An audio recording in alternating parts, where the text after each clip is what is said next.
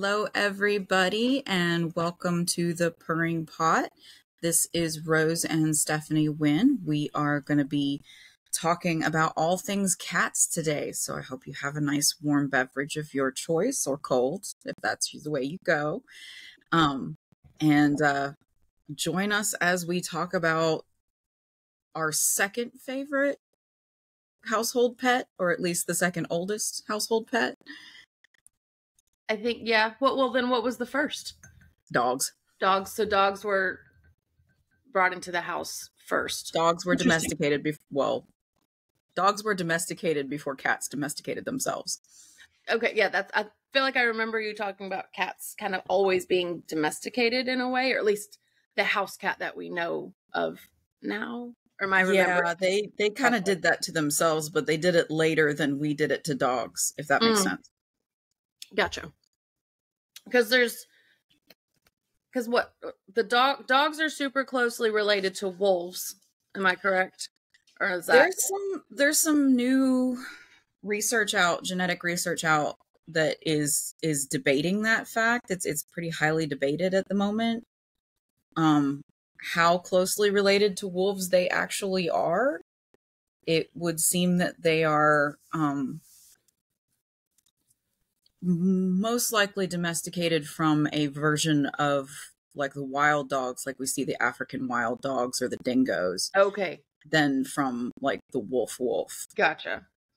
So there's still like a species pretty similar to the household dog out in the wild currently. Is that no fair statement? No, because we've done so much in the terms of genetic domestication to the dog that they no longer genetically resemble anything that is out in the wild. While they are in the family of canid, they don't have like we have with cats where we can say, oh, we're pretty sure it came from there. Oh, we're pretty sure it came from there. We're actually pretty sure that whatever species, and I believe it was Asia, West Asia, that it started in, that we started domesticating, whatever species we started domesticating the wild dog down to the domestic dog we know today, that species domesticated fully. Okay. Like it doesn't exist as its wild cousin anymore because we literally took the whole gene pool and turned it into the dogs we know today. So is it similar in cats, other than I know they more so domesticated themselves, but as far as genetics, are there any genetic similarities to cats in the wild, like lions, leopards, all that? Yes, we can pretty much. They have some pretty close wild cousins that can even interbreed with them, especially in North Africa and the Middle East. There's still in Egypt. There's still names. There's a little wild cat that can actually get mixed up with your common house cat, and they can have mixed breed kittens. Oh, okay. Yeah, that's okay. How close they are. That's really cool. So before we get too much more into details, why, for you, are you so fascinated with cats and their history, and why did tying into our name, the Purring Pot? Because it means something. It means something to us. When I was 3, we adopted this big-headed, big-eared Siamese kitten, and he grew up with me under the impression that he was a human and that I was his sister, and he was probably the coolest cat I could have grown up with. He tackled me, he chased me, he was the reason I dragged my security blanket around behind me. He's the reason why I sleep with my hands and feet tucked securely underneath blankets, because there really was a monster under my bed. All of this doesn't sound very fun, but it's now like in my late 30s. These are very fond memories I have of this cat. Yeah. And that's really where my love of cats started. A house doesn't feel like a home without a cat in it. It feels very empty and hollow. I went I went to college for a brief period of time in Pittsburgh, and one of the first things that really stood out to me was just how empty your dorm room is without a cat. Mm-hmm. How cold the bed feels without, that little bounce around 2 or 3 a.m. as they get up onto the covers with you. Right. And I became fascinated with the little trivial facts about them, and the fact that, they did domesticate themselves. Unlike dogs, they're not there because they need you. They're there because they want to be there. And there's a very particular kind of love and affection behind that. I don't need to be here. I want to be here. And now, I'm going to interject. I know there's some of you probably thinking, there is not a cat on this planet that wants to be near me. That's not, yes, that's not true. That's not true. The cat as a whole, as a species, I've got cats and dogs fighting behind me. Yeah. I currently have a very full cat tree. So I have 2 cats. How many? You're 3. 3. I'm claiming 3. We're not sure about the outdoor ones yet. I still think they belong to the farmer. I don't even know about these outdoor cats. We have a big black Tom, a big short-haired gray Tom, and a little long-haired gray female, I think, that come back and forth in and out of the carport and check it for spilled food and whatnot. And I think they belong to the farmer there behind us. Possibly, yeah. Yeah, I refer to them as shadow, stranger, and homeless. I love it. Because I don't differentiate who I'm talking about. If I don't know them well enough, they won't let me get close to them. So I had cats when I was young. At least my first memory of cats were near my first memories, if that makes sense. Mm-hmm. And then my dad was not so much a cat person. As I was growing up, we had tried a few more cats. They had minds of their own. One of them was really sweet. One of them just terrorized the whole house.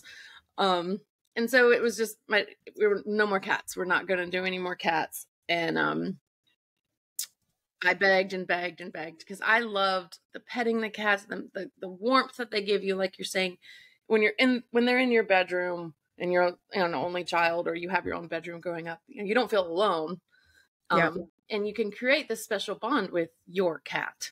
And so my parents surprised me for my 13th birthday and got me my cat. This was my cat. And I was shocked because my dad was like, no more cats ever. He was like, I'm done. And now he loves cats. He does. I mean, they currently don't have any cats. They have a dog. But he does actually have a really soft spot for cats. But so I love the hominess, the squishiness, the loving, the purring. Just, it's warm and it's comforting. Yeah. And when you're, living in ancient farmhouses like I grew up in, and you hear things go bump in the night, it's always really comforting to be able to look down the bed and look at the cat. And if the cat's still sleeping, you can just roll over and go back to sleep yourself. Yes. They sleep in the crook of your knees, and they just warm your whole body. Yes. So nice. And the health benefits of them lowering anxiety. There's so much to a cat that's fantastic. Yeah. And for those of y'all listening, by the way, we are on YouTube as well, if you would like to go over and watch our cats and dogs and potentially in the background. But that is one of the biggest reasons we've named this podcast The Purring Pot, because to get together and grab your hot cup of coffee or tea and just chat while there's cats rolling on your laps or going in between your legs. Like they help create such a warm and inviting environment. Yep. Yeah. Yeah. But there's a Turkish proverb that I was always fond of once I learned of it. When you are traveling to a new village or a new place, look to the cats, And if they're confident and comfortable, then the people there are good people. I like that. I mean, Yeah. I do think that could probably be applied to any household pet nowadays. Not that, because I'm sure there wasn't a lot of household pets at that time. No, actually, and Turkish cats in particular are actually becoming an internet meme because of the fact that cities employ they don't have stray cats, they have employed cats. Those aren't cats that belong to a particular household, they belong to the city. And it was really neat to see these Turkish cities during, like Istanbul during COVID, where the police were going out and making sure that the community's cats were being fed and taken care of while everyone else was on this really super strict lockdown, because they view those cats as employees of the city. They're there for serious pest control. That's their purpose. That's their job. Yeah. And in those countries like Egypt and Turkey, where the domestic house cat is native, and I'm going to get to that point too. I didn't even think to put that in the notes. Where the house cat is native, those countries view them in a very different light than we view them here in the West. And it's very neat, and it's very, very cool. All right, so expand on that.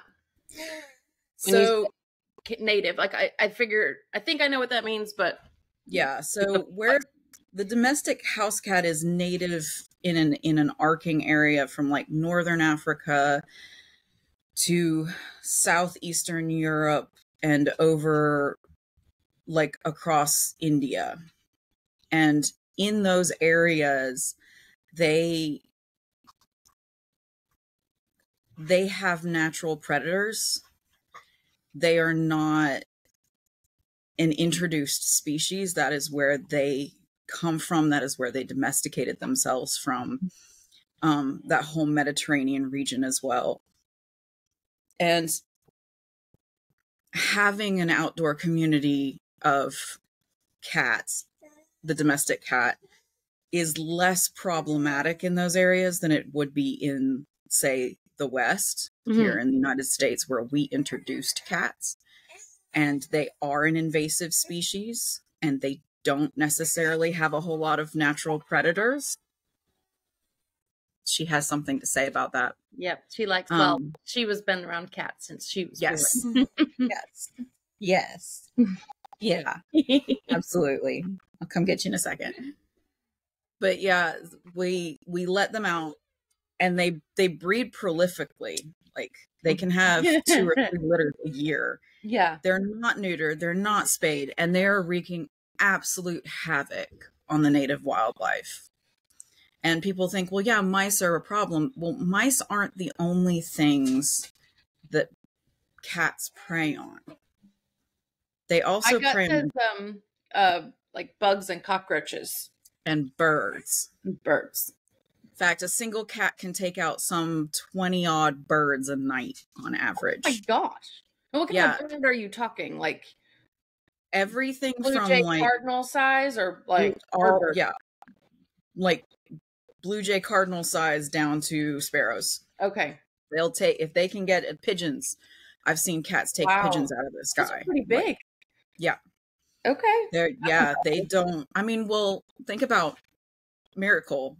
Like, she 7-pound cat dragging home a 10-pound rabbit is a fantastic example of how they wreak havoc on the ecosystem. If they can get their teeth around that animal, they're gonna kill it and take it home. And that's something you have to think about, that is their instinctual ability and their habit. And if you're going to turn them loose outside in an area they're not native to, that may not be the best thing for their safety, for the other animals' safety. This is a small predator, and it's something that, as responsible humans, responsible for bringing them to the United States and to the Americas, that's something that we need to think about. So I do think that's a fun fact that not a lot of people may know, is that cats were brought here. Yep. They're not native to this area. Are they native to South America? No. Okay. So the Americas at all, they're not native. Western Europe, they're not native to a lot of the northeastern Europe areas. They're not native to some areas in like Asia and Japan. They're not technically native to. They were introduced there as well, even though they've been there longer. South Africa, the house cat's not native there. Australia, definitely not native there. And they actually have a major problem going on right now with domesticated cats in Australia. It's becoming an issue. There's too many? Yes. Wow. Yeah. It's becoming a serious issue, and they have a lot of endangered wildlife that. Excuse me 1 second. I have to meet my demands before I get fired. Yeah. Oh, Jesus. Yeah. Hi. My goodness. You should see Max when I have it like the recording up, and he sees your face on the screen. He's like, oh. Yeah, that's the thing. That's the thing about cats, and dogs have the same problem, but we don't turn them loose as much as we do. It's a very interesting dilemma, especially here in the Americas, where there are more cats than dogs here in the US, but there are more dogs living in homes than there are cats. Mm-hmm. That makes sense. That creates a huge ecological problem that I think a lot of people aren't aware of. Probably not. Definitely probably not. Because we're not in a society that uses cats as, employers or employees. Yeah. That type. They're not employees. I've been to places that cats are there for a purpose. Yep. Like outdoor cats I'm speaking of. Mm-hmm. There for a purpose. And I've been to businesses where there's an indoor cat who's an employee. Yes, it's wonderful. Always makes me want to visit the business more. I'm like, well, at least I know that like the product is clean and they don't have a pest problem. Yes, they don't have a pest problem. Weird, like comforting thing to see a cat inside like a grocery store or something, and everyone's like, "Oh my god, that's such a problem," and I'm like, "No, it's not. No, it's not. I'm good with that. I'm okay with that animal being around the grocery store." Yes. They're amazing. They're amazing little animals. So what is the reason they were brought to America? Was it for pest control or was it for the household lovey-dovey cat that we know today? Both. For a long time they were employees. They did struggle with a bad reputation. Once the church moved in, a lot of pagan practices viewed cats, venerated cats, and viewed cats as good luck or as the embodiment. Gods could be walking around in the bodies of cats. And the church really latched a hold of that, and not as aggressively as, they like to put on, well, the church encouraged the murder of millions. No, it really didn't. But it did give cats a bad name by saying that they could be possessed by the devil. Mm-hmm. Just like they demonized pretty much any pagan god, they would do that with cats. Yeah. Black cats aren't good luck, they're bad luck. And changing the reputation of cats. And it wasn't until Queen Victoria came along that in the Western world specifically, that cats really gained back their good reputation as house pets. Okay. Now on the farm, on the ships specifically, any sailor in his right mind is gonna see any cat as good luck. Yeah. Cats have been on ships for, I want to say, as long as ships have been around cats. Like, yeah, if I'm gonna be on a ship like that, I want a cat. Yeah. I want a cat with me. The cats can predict the weather, which there is a certain amount of truth in that. They are able to sense pressure changes that we aren't. And so by watching the behavior of your ship's cat, you can sometimes get a one-up on the barometer reading. Wow. That's cool. Yeah, it's very, they're very, very much loved by sailors and have been for a very long time. So on ships, on farms, in industry, they've always been seen as employees, but it wasn't until the Victorian era that we started bringing them back into our homes. Okay. From the pagan era. I'm going to refer to it as the pagan era because that's really, it's a different time frame for each country, really. Yeah, no, that makes sense.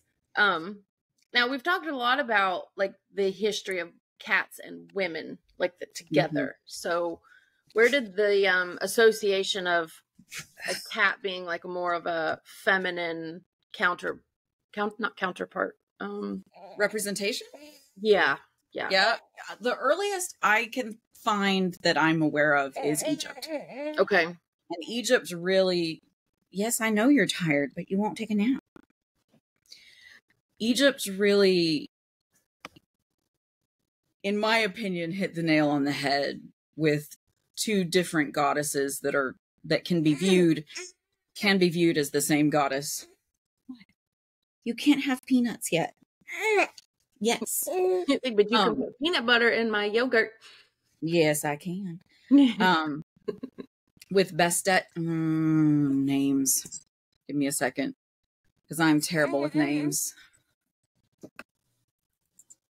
Sekhmet. Bastet and Sekhmet. And one being the wild tigress, leopard goddess, huntress, and feminine fury, and the other being the more domesticated Bastet, the house cat, the very sensual, sleek, loving, caring, feminine side. And it's very interesting that both of these were goddesses, but they both represented two very different sides of the feminine coin, and yet they were both cats. Okay. Yeah, I see what you're saying. Yeah, like that's the association. They were like, okay, well, it's a cat goddess, and it's a cat deity. It's definitely a goddess. Right. It's definitely representing feminine energy. It doesn't matter that, she's a huntress who takes blood sacrifices. That's definitely feminine energy. Right. Well, I mean, just like we were saying, we're talking as cats have kind of two purposes. One is pest control, that type of thing, even the weather, helping out. But then the loving, warm, cozy, homey vibe. Yeah. So it's like we're already talking about cats kind of having a twofold purpose.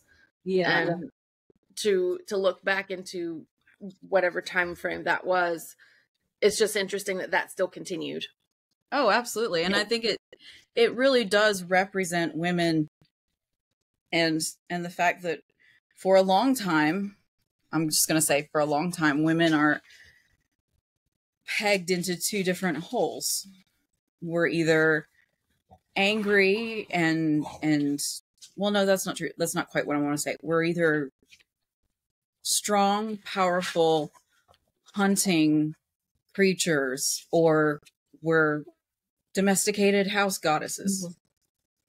And those are the two. Like, if you look across pretty much any pantheon, you're going to see that. Most uniquely, you have like the goddess Kali, who can be all of those things in one. Yeah. And that's very much, that's that feminine energy of, yes, I am a small predator, but also I would like snacks. and pets. And pets. Whenever, also consent. When I want them. Yeah. When I want pets. Yes. I want pets. Yeah. I will tell you when I want pets. Yes. It's funny. Consent is important. Yeah. Yes. See, cats can teach you about consent, y'all. Yes, they can. What about I know we've talked about the black cat, going back to the black cat and being connected to like the Salem witches and all of that. How did that come about? I cannot find anything concrete on how the change really happened, but in England and Ireland, and most likely Scotland as well, prior to Christianity becoming such a major religion, black cats were a sign of good luck. They could also be a sign of mixed luck. If it was walking towards you, it was bringing luck to you, and if it was walking away from you, it was taking the luck away with it. Gotcha. So, you know, they were harbingers of luck. That was just their thing. And it was sometime after the rise of Christianity that they changed to just being bad luck and being symbols of the devil. And words, being familiars of witches. There's no real date or event that I can find to peg it to. A lot of people like, well, you know, the plague, and there's just not a whole lot of evidence to back that up. That the plague, you know, people with cats experienced less plague in their communities, and as a result, the people who owned the cats were pegged as witches. There's just not a lot of evidence to back that up. So are you saying, because I have heard that, like, that was one of the benefits of cats during the plague. Is that when you're saying you don't have evidence to back that up, you're saying you don't have evidence that meant that the women were, quote, witches, or that cats didn't help with the plague? The first, that women were witches. There's not a lot of evidence to back up the fact that that is what gave them a bad reputation. Oh, gotcha. Okay. But it did to a certain extent. It's important to remember that any cat that's hunting wild rodents or rodents in your house, those fleas can jump onto the cat and then onto you. Right. And that those cats can get diseases from the pests that they're hunting and then pass those along to you. If you do have an actively hunting cats, it's important to take them to the vet on a regular basis and to make sure that they are getting their flea medication on a regular basis, not just for their health, but also for yours. Because they do limit rodent population. So cities where cats are venerated, like in Egypt and in Turkey, those areas did experience less outbreaks of the plague. It's not that it went away completely or magically. It just wasn't as severe as in other places. It seems though like it kind of was a significant difference. Like enough of a difference that we're still talking about it, if that makes sense. It wasn't like, seems like, from the research I did, because I did get curious and I really wanted to see where that came from. Yeah, give me a second. What you doing? Well, most of the aggressive marketing of, you know, cats can prevent the plague dates back to the 90s. And a lot of it is attached to the modern witchcraft movement. And a lot of it is a grasping attempt to defend and legitimize the New Age witchcraft movement, the New Age paganism movement, by saying that, you know, well, these are our symbols, and these are the things that represent us, and this is why they're legitimate, and this is why they were made negative by the church. And there's a lot of really deep clawed attempts to kind of change people's perspectives regarding cats as negative things. They're definitely not disease carrying in that regard, but then, you know, they build up the mythology behind them in an attempt to legitimize the fact that they're not disease carrying as disease carrying as the rodents that they hunt. Right. If that makes sense. I hope that made sense. I felt like I rambled a little bit. It's one of those where there is so much information that you don't realize about your favorite little cat that lays at the bottom of your bed. It's fascinating. It's so fascinating. Okay, I've asked you a lot of questions. What else did you want to talk about? Kind of steered you in some certain directions. No, I like the direction that we're going because we're really pretty much covering my notes as we go. I didn't really read them. I wanted to go in not having the information, so it was a genuine question. That's fair. That's totally fair. That's okay. I love it. But no, it was it was around the Victorian period that Queen Victoria in particular being photographed with her cats and being a big fan of what's known as cat fancy, which is the cat version of breeding. It's referred to as cat fancy because, you know, there's about 30 official breeds compared to dogs, 200 official breeds. It's kind of a new and kind of a loose thing. But her being open about her pet cat, she had a pair of Siamese and a pair of Persians, I believe, really launched. Hold up. I'm trying to pull it up. You're talking. You're going to try and pull it up? Oh, that's not her. Never mind. Keep going. But really launched pet ownership of cats, like cats in the home as pets, into popularity. They're moving them out of the employee status and into the companion status. And so it's fairly recent that we've been treating them the way we treat them today down here. And it was during that Victorian period that Harry Pointer, and that is some pictures, that Harry Pointer was a photographer in Sussex, England, and he is credited for taking the first known, that we know of, cat pictures and cat memes. And so if you are postcards. On postcards, that's awesome. If you are only listening, hop over to our YouTube channel. I have some pictures of Harry Pointer's postcards. It's a very adorable pictures of a cat riding a bicycle, some cats on the table with a plate, talking about bringing up dinner, and then this cute picture of cats with a crate and teacups and teapots, which, hey, we're the purring pot with cats and teas. Yes. So it's really, really cute. The original cat memes, which, you know, are a little bit out of reference. Like, I don't necessarily know why some of them, you know, I don't get it. But at the same time, you do get it. Like, you look at it and you're like, yeah, no, that's still a relatable picture. And they're like 200 years old. Well, who, of everybody listening, how many of you go on YouTube and type in funny cat videos? I mean, it's like that's where we're moving to here shortly, is just the cats and the internet is in a wild. You okay? Good? Okay. The cats and the internet just took off together for whatever reason. He's a major wiggle worm now. I don't know what I'm gonna do when she figures out how to crawl.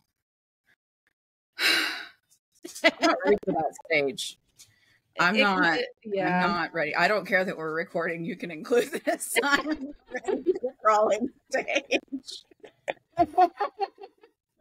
My experience, crawling was not that scary. If that's what you're worried about. Well, I just like the corralling. amount of energy she has, and she can't even crawl yet. And the ingenuity of figuring out how to roll towards toys that she wants. I can only imagine, like, she's going to be, like, crawling towards things that she doesn't need to be crawling. Like, yeah. That's a whole layer that I'm just not ready for yet. Yeah. Like, the house isn't clean enough for that. And I'm not talking about the floor. I'm talking about, like, the stuff on the floor. Yeah, no, it's definitely been one of, I've noticed the other day I had to move a magnet up on the fridge. I was like, oh, well, okay, you're getting taller. Let's move this up. it was those little cassette tape magnets you got Yes, us for and Christmas. the little ones too. We have so many little ones that I had worry those, about. and I'm like, that's no. No, I'm gonna move it above the water. we'll The get water some big dispenser. ones for you to play with. How Yes. about that? The letters, we'll get like big letters. Oh, I should look for some fun magnets. He would like that. Yeah. But All right, we're back. We had to Back take to cats. baby break. Yes, back to cats. Yes. Let's see, where were we? We were talking about the very first cat memes. Yes. Yes. And fun anecdote, during Jim and I's honeymoon, we got to go to the Nathaniel Hawthorne Museum in Salem, Massachusetts. And while we were there was just the most adorable, there was a display of a captain's quarters on a ship, and posted up in there was just the most adorable little eulogy to a cat who had died at sea, traveling to the Americas with its family, dying for his patriotism, as it says in his little eulogy. And it was just one of my favorite parts of the museum to see how, even at that time, the cats were part of the family, and they traveled with the family in a way that we perceive as being like the dog's place, so to speak. Right. Yeah. I was trying to pull up that picture, but I can't screen share from Messenger, or at least I can't quickly. Gotcha. I know I have that picture. But we'll link. There's a link. We'll put it in the description box. Yes, for that cat, because it is so cool, and it is such cute. a sweet little like personal touch thing that I just loved while we were there. And yes, I did a museum on my honeymoon, and I will do it again. That's what I do on vacations, is art galleries, museums, and historical points of interest. That's what vacations are for. The older I get, the more that I am leaning that direction as well. Yeah. I was very much the kid where I was like, this is kind of sort of interesting, but I'm done now. I went through the museum. I'm good now. Let's go on. I'm gonna go swim. Let's go swim. And then as we move forward through time, we end up, with during the World Wars, we have cats serving in the military. I believe there are 3 or 4 who actually won a few like Purple Hearts or Silver Crosses. Cats? Yes. Oh, I've heard of that. I forgot. Mm-hmm. I forgot. There was one dog don't quote me on this, because I'm pulling this from my memory, and my memory is not reliable. I think one dog who got the Silver Cross, because the Silver Cross is for bravery, right? You should know this. You have military in your family.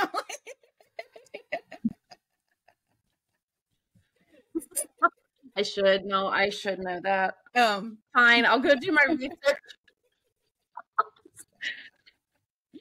But yeah, no, there's several horses who have won Purple Hearts. Animals in the military are a big thing, and cats are along with that. A lot of times as mascots, a lot of times as just pest control on bases, and on ships, but they very much are considered critical parts of their units, as we can see here, a couple of airmen relaxing and taking some anxiety off their shoulders with a kitten and a string. And that's another great thing about cats, is you don't need a whole lot to entertain them. Yeah. Shoestring will do it. This one is also one of my favorites from this website. Kind of it's right in the middle. You kind of have to look real deep into the middle. This soldier is feeding this most likely stray cat on the battlefield. It's just probably so cute. Not a stray cat after this was over. Yeah, probably not. We see it even in like modern day Ukraine, where they are digging little cat doors out into the trenches for their cats.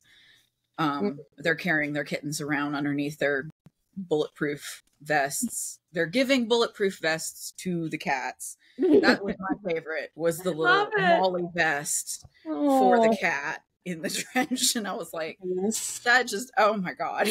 And then this one in the mail room, I'm guessing that, Yep. you know, the office area. The supervisor. He's like eyeballing that pen. He wants it Yeah. so Oh bad. yeah, no, that pen's gonna go. That's definitely Yeah. So I think that's a great transition to modern day cats and mental health. Yep. How is that? How does that work? Because like we were saying earlier, we'll play those cat videos, and the laughter is obviously so good for your mental health and your inner well-being.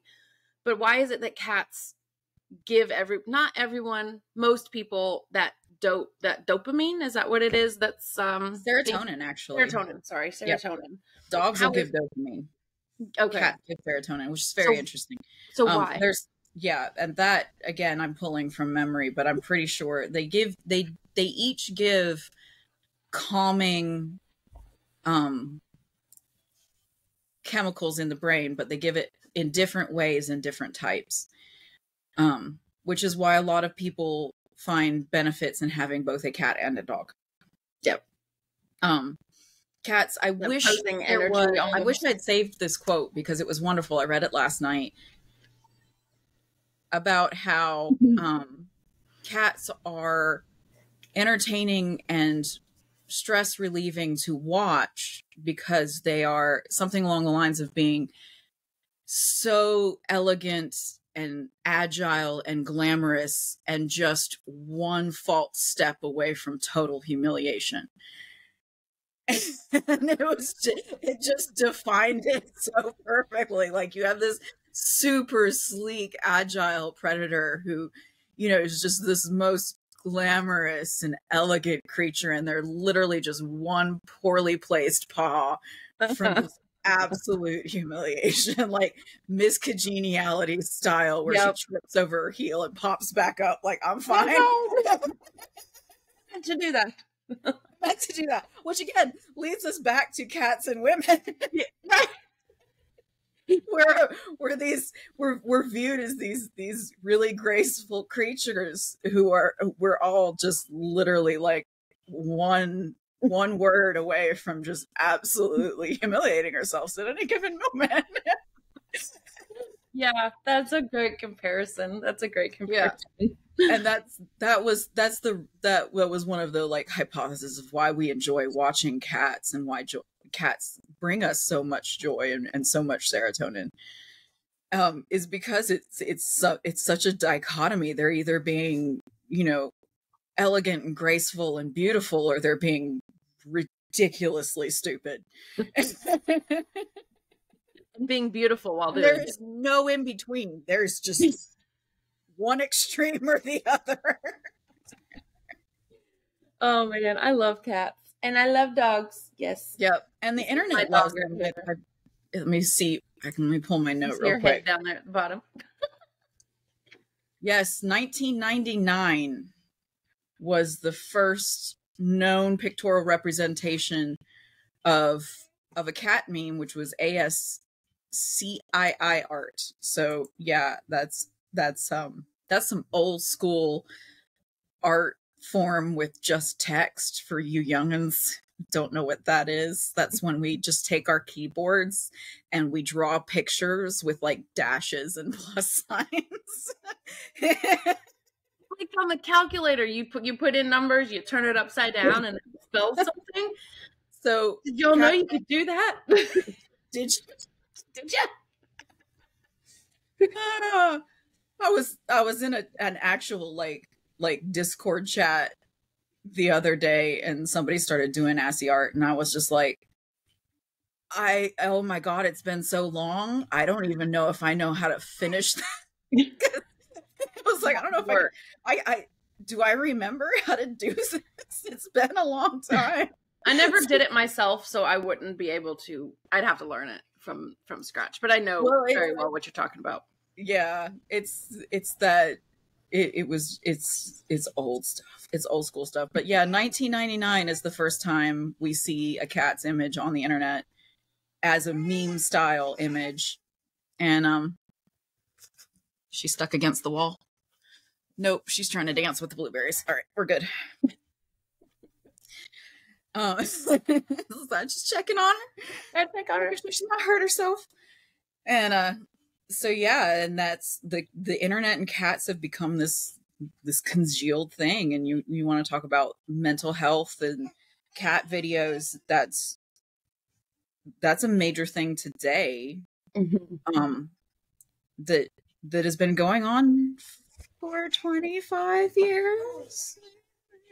Just on the just on the internet, pictures of cats to give you that serotonin, yeah, and just make you feel warm and fuzzy. And then there's dozens upon dozens of correlative studies on petting cats and playing with cats, lowering anxiety and cortisol levels, and possibly even lowering your cardiac event risk.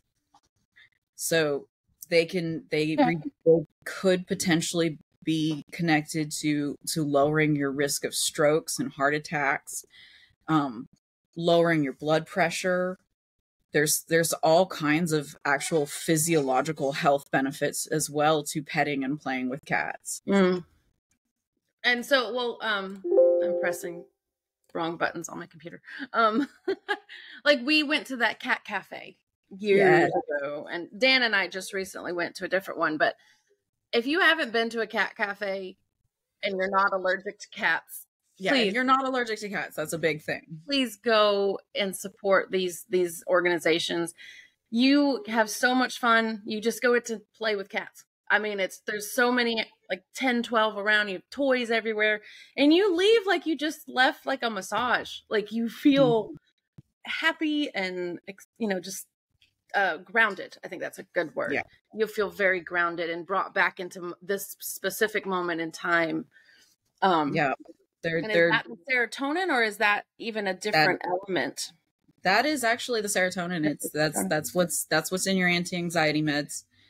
That's what's or your antidepressants is that gives you that sense of happiness. Yeah. That's what that drug does. That's your happiness drug. That's not entirely true. There's more than just serotonin that goes into making you feel happy, but that is the one that if you don't have, you aren't going to feel happy. That's your linchpin chemical that you need to feel happiness. Dopamine is needed to feel a sense of fulfillment or satisfaction. Okay. So that's what dopamine does, is when that you get a pop of dopamine when you complete a task. You get a pop of dopamine when you succeed at something. Yeah, there you go. There's your little serotonin in a bottle. There's your antidepressant. Oh, I love it. I love it. I can't not look at cat pictures. I will say, you brought up something really interesting that I see a lot, that is some major misinformation that kind of upsets me, is there's no such thing as a hypoallergenic cat. There are things you can do as someone who does actually have cat allergies and still owns 3 cats. And I also am most allergic to dogs, and I have the most wonderful dog in the world. I do this to myself. There are some things. Side note, not everybody can have a cat, even though they are allergic. Be very specific about your circumstance. Yeah. There is some mitigation you can do if the allergy is not too severe. There's, like I cover my pillow, so I make sure that my face and their fur never meet. I keep them bathed if they go outside, because that's a major source of allergies with cats, is if they're going in and out, they're bringing pollen into the house. That's just a thing that happens. I don't stick my face into them.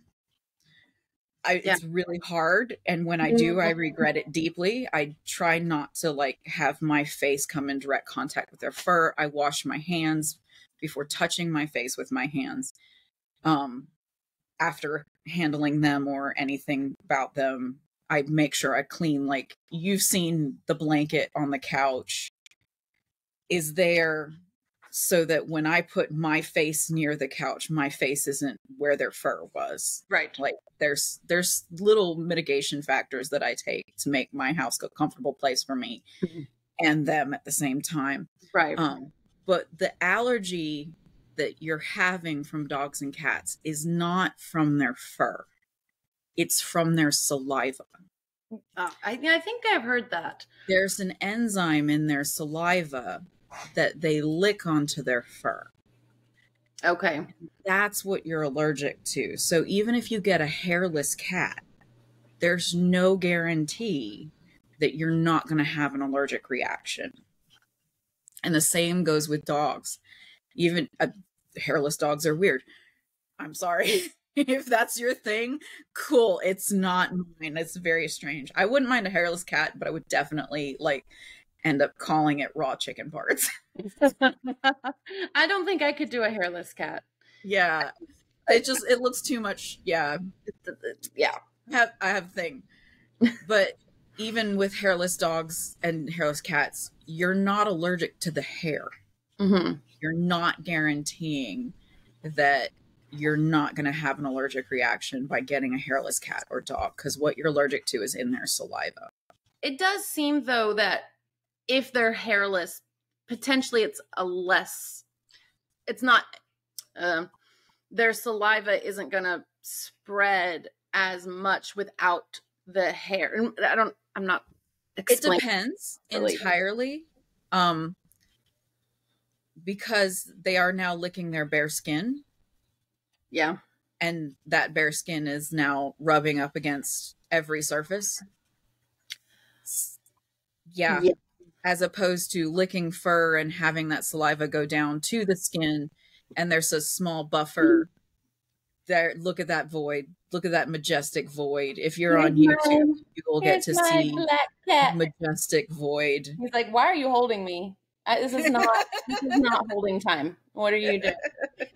And here we go. We talk about cats and consent again. Yep. And you're shedding, dude. Speaking of their fur. It's like, man, it's getting hot. I know. Yeah. I gotta shed some of the void. Because it's 75 in the morning and 35 at night. I mean, welcome to North Carolina. In the springtime and the fall time. All at once. What we do. Yeah. Yeah, we're just flipping AC to heat. AC to heat. No, I just turned on the AC. It's fine. We'll pull an extra blanket on the bed. I don't something about this house on now. I've never had to do that except in this house. It gets cold. Like cold. If it's in the low 60s, the heat has to come on. I don't like it. Yes. It's cold. I don't know. But it doesn't need to be a lot of heat, just enough to kind of remove the chill, and then it's back to being okay. You need more cats? HOA won't let me.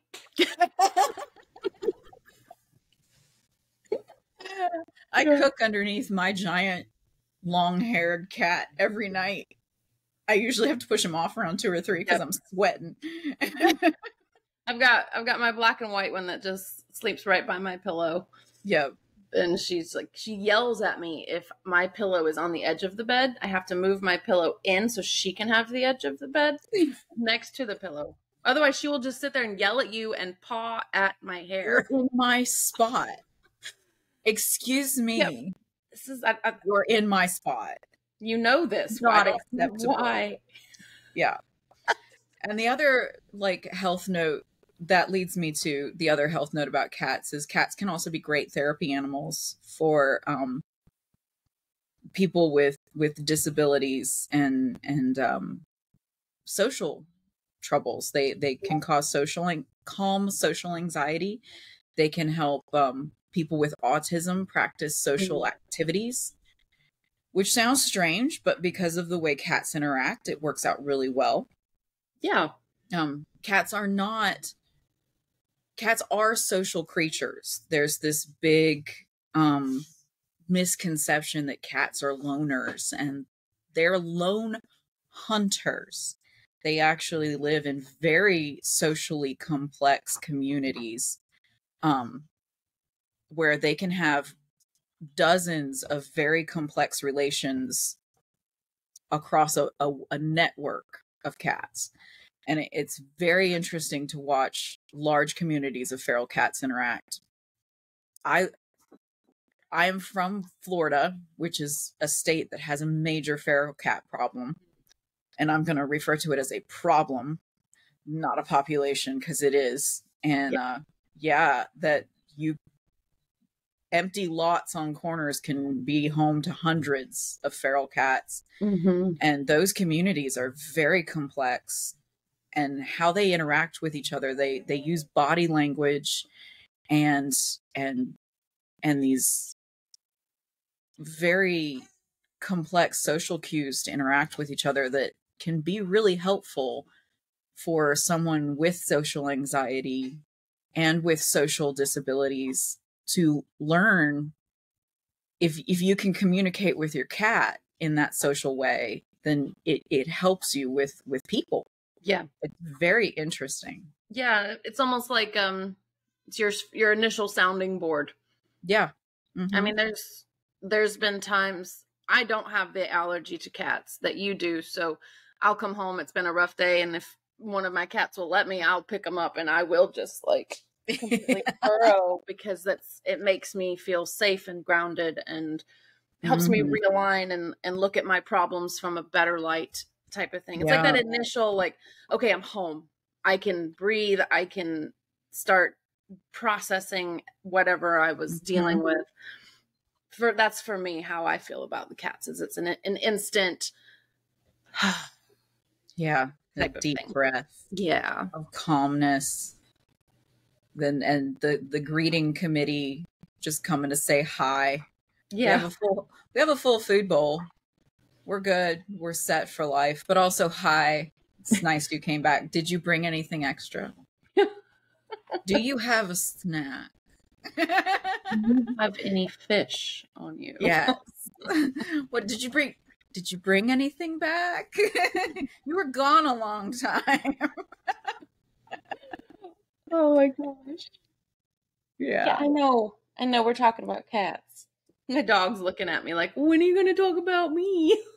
Talk about dogs. It's okay. Yeah, especially with the new information coming out about women being the ones responsible for domesticating dogs. I'm waiting for a little more research on that. And then, I am very interested in that information. Stay tuned. That sounds like a fun episode. Yeah. Yeah, we'll bring that in soon. So let's introduce our cats. Yeah. Talk about our cats. So you saw Finn. That's my black boy. So I may need. That's what my husband calls him. Yeah, be careful. I'm gonna get canceled. I came out. It sounds different when it comes out. No, he's my good luck cat. I've had. Let's see. I got him in 2016. So, he's 8. Oh God, he's 8. Luna is my little black and white baby. She's long haired. I'm not sure if y'all ever see her on this podcast. We'll see. She's picky. I've had her since 2012 and she was a kitten. So that's 12 years. So I've got an 8-year-old and a 12-year-old. Yeah. And give me 1 second because I'm loading up here. So I did, while she's looking that up, I got both of those. They were rescues. One came from a shelter. Yeah. Luna came from a shelter. Oh, you can screen share. I can screen share. Nice. Oh, well, you talk about yours. And I will pull up a picture of mine. Yes. Okay. Hold on. Let me get rid of that tag there. Okay. Well, so while she's talking about that, I got Luna from a shelter. She was 3 months old. Adorable little baby. And then Finn was maybe 6 months old, maybe 5 or 6 months old when I got him. And your sister actually found him in her work parking lot eating a cheeseburger. Joy has a knack for finding cats. She does. And she called me. she can communicate with them. And she called me and was like, hey, I know you mentioned you wanted a kitten. You want this one? And I was like, Yes, I do. And yeah, it wasn't that great of a story, like a long of a story, but yeah, that's how I got my two cats. All right, you talk about yours. I'm going to pull up a picture. Can you see my mouse? No. No? Okay. So No. down there at the bottom in the very fine looking tuxedo is my little once upon a time homeless gentleman, Wednesday. And he does have one eye. That is not a trick of the light. He has no teeth. He is very old. We're not actually sure how old he is, but he's up there, and he's my geriatric at the moment. And then in the middle, that giant fluff ball that is actually taking up the entire basket is Diego. He's amazing. He's gonna be 7. Yeah. You put him as a baby. Yeah. Oh my goodness. 7. He's gonna be like an adult. But we got him from a friend, same person we got Wednesday from. He is a major social love bug. Anyone can hold him, anyone can pet him. He'll walk up to just about anyone. Yep. And then there at the top is our latest addition. That is Mochi. I may have brought home a monster. This cat has so much energy. Yeah, it's fine. We may have to buy a cat wheel. I promise videos if we do it. But he's very affectionate. He's my baby. He's just a baby. He's just my baby. I love him. I am jealous that you have a picture of all 3 together. This cat tree, man. This is the only cat tree we've ever owned that all of them want to sit in. Oh, yeah, I'm such a great investment. All right, I know I have a picture of the 2 of them together, but I just can't find it. So, I'm looking. I should have had this prepared. All right, here is. I'm just going to share that real quickly. No, because it's disgusting. My goodness. That's all right. So this isn't the best picture per se, but this is Luna. She's so cute. She's so cute. She's probably the tiniest of all of our cats. Yes. She's only like 9 pounds. All fur. She doesn't look tiny. She looks normal size, but she's got a lot of fur. And so when you pick her up, you're like, oh my God, you're so small. She's got a mind of her own. That's for sure. And then Finn. Oh my gosh. He's so funny. He loves his picture taken. I swear up and down, this is Finn, that Finn he inhabits an alien at night. I swear to God. He changes his body stance and his look every night. It's so weird. We can't get it on camera. I keep trying and it just looks like Finn. And Dan and I are both like, what's going on with you? Oh my gosh, but he is just precious. So. Yeah. And we've all had more cats, or we've both had more cats in our lifetimes that have come and gone, and that's part of life. And I do think that that's also important as family. And now that we have children, no one wants to talk about the subject of grief and passing with their children. But personally, I think having animals is a good gateway. I'm not a big fan of that word, but it's a good gateway into that topic. It's a good vehicle for that. Thank you. That's a better word for that. That is much better. Yeah. Having pets is a great way to introduce the concept of mortality to your kids. Obviously, don't get a pet with the purpose of that. Oh my God, I can't believe someone would do that, but you're right. Someone would totally do that. Yeah. don't do that. But when the inevitable happens, whether it be a fish or a lizard or a cat, dog, It's gonna then happen. that is a great vehicle to have that conversation and to introduce the concept to if those of you who are not on YouTube, you are missing a wonderful shot of alien Finn. Got one pretty good photo recently. Its eyes look like they're glowing green. It's the way the camera hit Cat's eyes. I don't know if anybody else has noticed, but Cat's eyes are really weird come camera time. And sometimes they reflect. Yes, well, not just sometimes, all the time. It's the fact that the camera catches the angle of the reflection. Oh, okay. Yeah, that the back of their eye is so filled with cones and rods for them to collect so much light that the collection of that light is constantly reflecting. You can even see it with the naked eye sometimes. Yes, I have. Okay, that makes a lot more sense.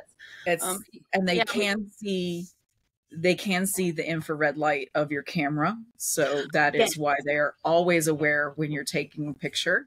Some of them don't want their picture taken and they are always looking away from it, and because they can see that light. Yeah, I have one of each. So Finn, as you can see, he likes to look at the camera. And so my camera was able to grab all of that reflective light, I guess, in this image. And it's just beautiful. Yeah. But then my other cat, Luna, I don't have nearly as many pictures of her because she is one to look away from that. Look away when she sees that light. Yeah. She does not like it at all. Yeah. It's very interesting. It's very cool. And they aren't the only animals that can see that light. We have some outdoor cameras, and it can get quite creepy when you've got a cat walking across the backyard and they look up directly into the camera and you're like, that's weird. That's a little strange. The eyeballs. You see, we have rabbits that'll do it, that'll just look straight into the camera, and you're just like, can you not? It's a little creepy. So do you have any other last minute notes about cats and women, cats and mental health, or cats and cats? I say if you can, get you one. If you've got one, get two. Yeah, they are social animals. They always benefit from a friend. I know that shelters will push 2 kittens at a time. If you do 2 kittens at a time, make sure you have a lot of time on your hands, and make sure you don't love your curtains. Because they will be at a time as well. If you do have an older cat, now's a great time. Between the ages of 3 and 5 is a great time to introduce a new kitten to the house. The older cat will still have the energy to play, but will also have the maturity to calm the kitten down when it's time to calm down. Yeah, and kind of take them under their wing and like, this is where the food is. This is where the litter box is. Teach them how to be a cat. Yeah. But I was going to add that kittens and older cats, I feel like, get along a lot better than a puppy and an older dog. Not always the case. This is not an either or, but just from my understanding. You can get into topics on that. That has to do with the dogs. The way dogs socialize is a lot simpler and a lot less complex from the way cats socialize. Dogs' pecking orders don't have the same complexity that cats' pecking orders do. And for instance, if you've got a female cat, I wouldn't necessarily recommend getting another female cat unless they're the same age as the other female cat.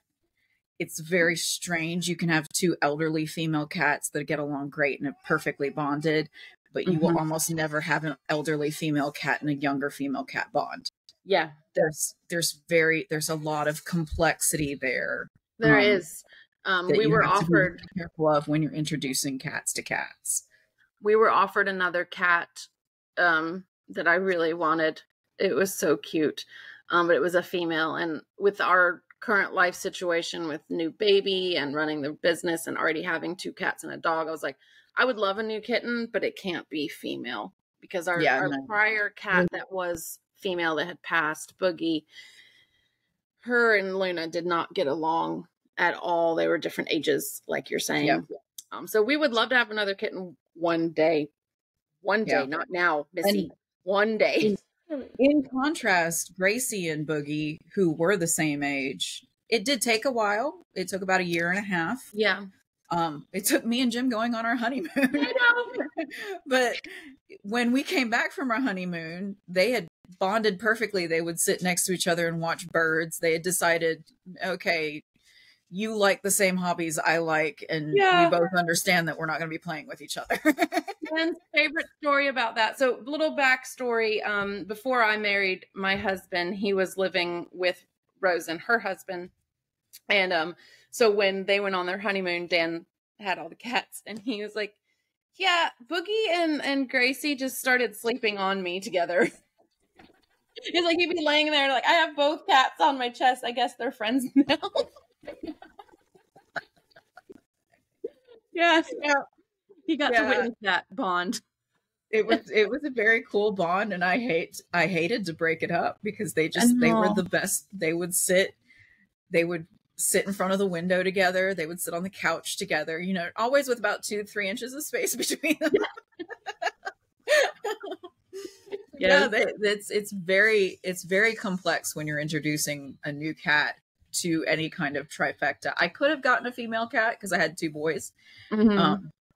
But I just, like you said, I was pregnant at the time. There was a lot going on, and introducing a younger male to 2 older males is way smoother and way easier than trying to cross any kind of gender barrier with the complexity of the social connections between cats.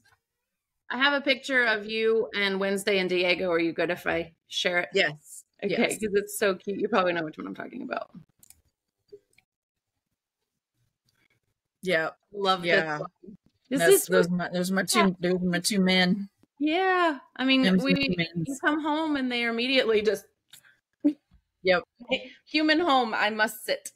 Yeah, the fluffy one in particular. Yeah, he's been very upset that I've been holding a baby that's not him. No. But it's fine because now he has his own baby because Mochi demands to be held by him. So it works itself out. It worked itself out. Yeah. Yeah. That's so cool. Yeah, I think we covered it. I think so. If you let me, I will continue talking about this for hours. So we should probably go ahead and put a pin in. We'll wrap it up. But as you come up with more or find more fun facts, we can always slide them in because we're the Purring Pot. We can talk about cats whenever cats we want. Pots and tea at any time. Yeah, absolutely. Yep. Cats and pots. So so that's kind of why we came up with the purring side of the Purring Pot, and we'll do an episode at some point about the pot side, which is teapot. I would love to. We'll start with pottery. Oh yes, and, we can start with in the pottery. Paleolithic age. I will be so happy. We can start with the birth of all pots and where did pots come from? What pots are for, and what pots. If you haven't realized, this podcast is going to go everywhere. Yes, and that was our intention. That is our goal. We did not want to peg ourselves into a specific topic. So follow along if that's your jam. Join in. Pick the episodes if that's your jam. But comment, please. Give us pictures of your cats. We love them, as you can tell. Absolutely. So comment, like, subscribe, ring the bell, whatever that thing is I'm supposed to say. But we are the Purring Pot. This is my sister-in-law, Rose. I am Stephanie. We are on Spotify and YouTube for our podcasting. We're also on Instagram, Facebook, and TikTok, the Purring Pot at all of those locations. So I hope everybody has a wonderful day, and let us know if you have a specific cat topic you would like us to further investigate or whatever. So everyone have a good day and goodbye.